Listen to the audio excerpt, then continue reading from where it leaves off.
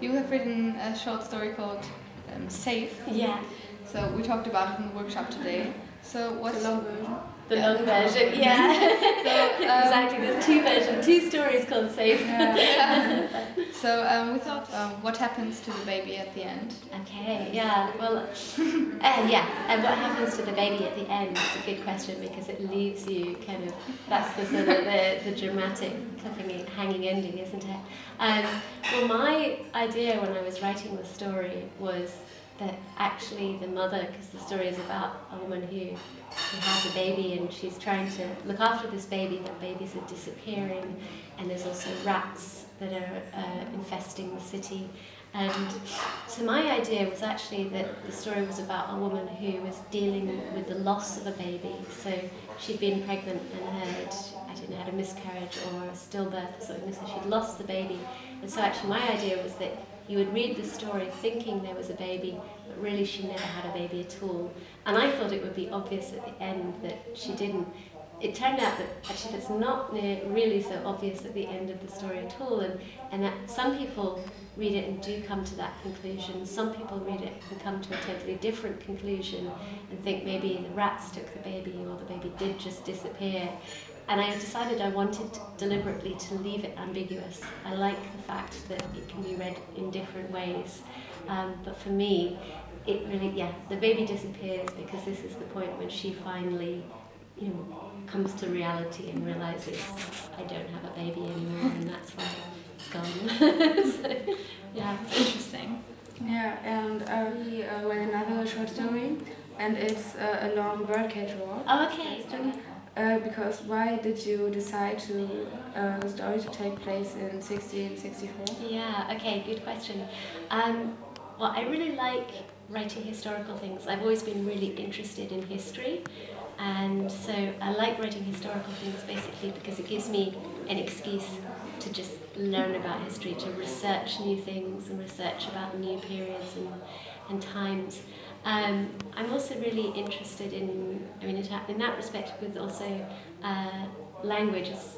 I mean, it's sort of ironic that I'm so bad at foreign languages and I don't speak German because I'm really, really interested in language itself. And in English, I can do it really well. And I'm really interested in different dialects and different ways that people would have spoken at different times. And I'm interested to try and use that in my writing. So quite a lot of the stories actually written in different sort of, different dialects, which sometimes makes it hard for non-native speakers. But with that story in particular, I was asked by, it was a commissioned story, so I was asked by the Royal Parks of London. So I think there's 8 royal parks, and they decided that they were doing a project where they were getting a writer to write about each park. And I had St James's Park, which is just where the Mall is, leading up to Buckingham Palace in London. And I got to spend a day with the park keeper and learn about the history of the park. And the idea was that I would then get inspiration to write something. So you were asking me how to get inspiration, and that was the way. It was just like, okay, there I was in a park. I was like, right, I got to come up with something to write about. I mean, I got to talk with him and ask about the history.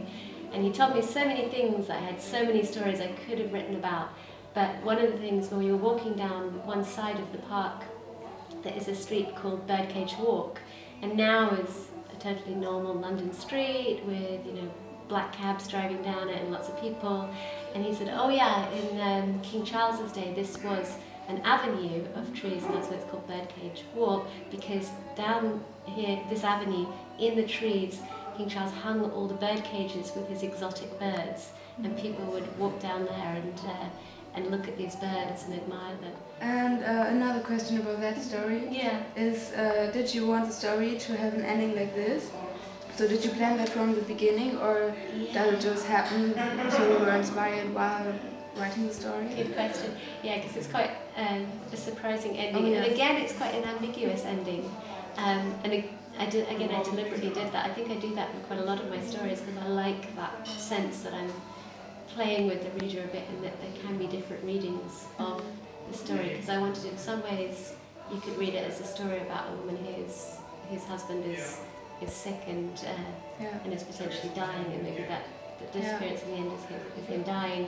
But then also you can read it more literally and read it that he literally is flying away at the end of the story, and then it becomes a much more surreal story of, I don't know if I want to give it away to everyone, but you know what happens with him turning into a bird at the end. And is there any message in this story, or is it just to, I don't know, to set people in a completely different situation in every day? There's a message in the story, but I guess it was sort of a love story, really, that story, even though it's a sad one because she loses her husband, but then she loses him, but she allows him his freedom as well. And so I suppose that's also why it's sort of a love story, and she's making this sacrifice for him in letting him get free, because that's what he needs to do really to survive and to exist in the way he is. So I suppose that was one of the themes I was sort of thinking about when I wrote it. You also do the workshops for our school and for others, I guess, as well. Yeah. So how do you came up with the ideas for your workshops? Oh, the ideas, again, everywhere. And it's come over, I mean, I've been teaching now for a decade. So I started with really young children when I started teaching, which I think was a really helpful thing, because they were sort of from 7 years old, like really young. and so it taught me, I think that experience of working with really young children taught me how to get people writing in a way that's very easy. I hope it was easy for all of you to get writing, because I know that for a lot of people, especially if it's not something you've done before, it can be quite difficult to actually do it, the process.